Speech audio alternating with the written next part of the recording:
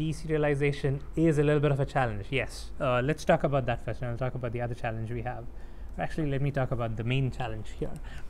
When you construct an API which has a top level node as an object, let's say you want to enhance the object itself and say, okay, I want to have maybe add a field, right? You can do that without breaking the consumers. People who don't expect that field to be there, they don't care if you're passing an extra field back in the response, right? They're just going to ignore it. People who need it can use it. Now, let's say I've created this API, which is a list of movies that the user has watched, but then I also want to add a field which says in the future, which is this is the user's full name, right? Hypothetical scenario. Let's say I want to enhance the API to do that. Now, what do I have to do? I cannot return a list anymore. I have to convert it into an object. Anytime you have to make that kind of an enhancement, when the enhancement is not to a particular object in the array, but you need something global, you have to take the contract out from a list to an object. And guess what? All those people who are expecting a list, their code is going to break because it's not a list anymore. However, if you had an object to begin with, and even if you had one property of that object be a list, now what happens? You can add extra properties to it, and then your API is still backward compatible, right? That's one of the reasons why I usually have an object wrapper in my API response, even if what I'm returning is just a list, right? Something to keep in mind. That kind of ensures that your APIs are backward compatible. So that's one reason why you would want to wrap this into an object. Maybe create like a rating, user rating as an object, and then just have one property which is a list. That'll do. But here's another reason why you want to have a list. Now here, in your movie catalog service, let's say I want to use the same operation to get the list of ratings. Let's say I'm going the list route, right? I'm not creating a wrapper object, I have a list route. Now here, instead of this hard-coded list of ratings, what I want to do is make a call to REST template, right? Let's say REST template dot get for object, takes in two arguments. The first one is the URL. URL happens to be this. And appended to it is the user ID, right? That gives me the URL. Of course, I have to get rid of this thing here. What's the second argument? It's the type you need to cast it to. What's the type here? List of ratings. What class do I pass into? Can I pass list.class? Cannot do that. It's a generic class, right? I cannot pass in rating. So what do I need to do is use something like a parameterized type. I don't even remember the syntax off the top of my head. I have to look this up. But there is a way you can do this. You create an instance of a class called a parameterized type, and you pass in the type that you want. So it's going to be something like this. Parameterized type, and then let me break this up into a new line.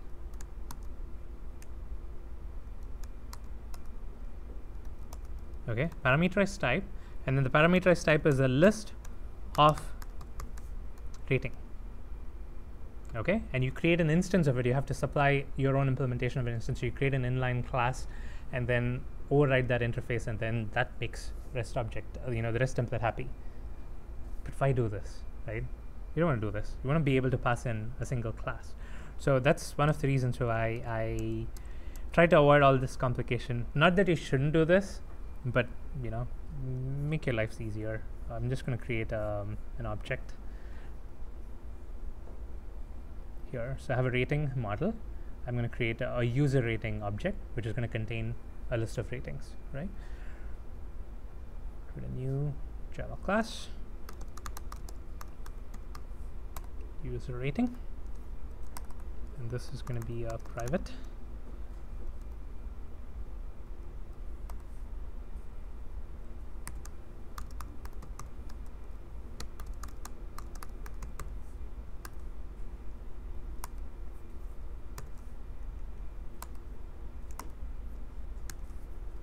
And now what I'm going to do here is when the return needs to happen, new user rating.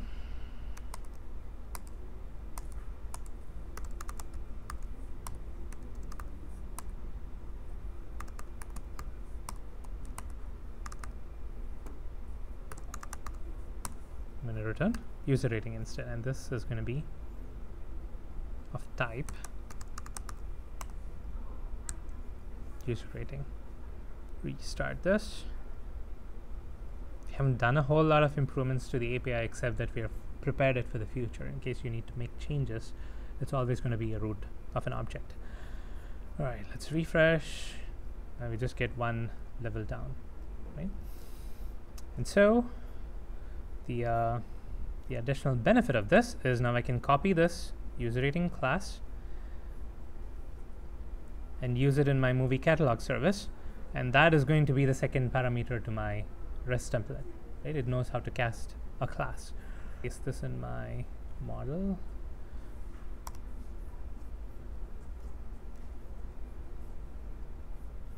And then go back to the resource, user rating dot class. And I have to change this, of course. And now I can do ratings dot get user rating dot stream. So basically I need to unwrap it. Since I've wrapped it over there, unwrap it, get the list, and then stream and make these changes.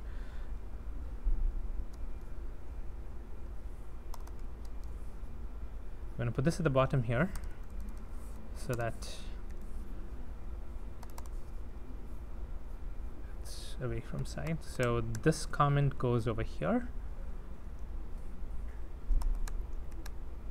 This is what we are doing here, and then putting them all together is happening here, right? I'm taking the rating information from the looped object and the movie information from this movie object, and I'm returning this. So this is it. We're actually making two API calls, right? Restart. Let's make sure this works.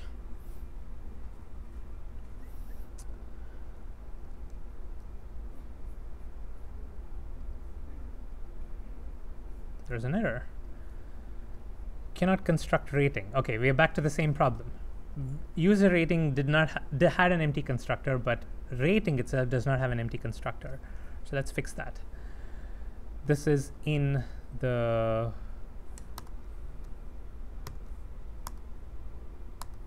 there isn't a way to create an empty constructor in IntelliJ. Anybody know? All right. That's okay. It's always easier to remove code than to add it. All right, so now we have the response back. I'm kind of breaking my rule here because the movie catalog service is actually returning a list, right? You see here, the edge service is returning a list. So I'm breaking my own rule here, but we'll live with it because it's, you want to spend too much time on this thing.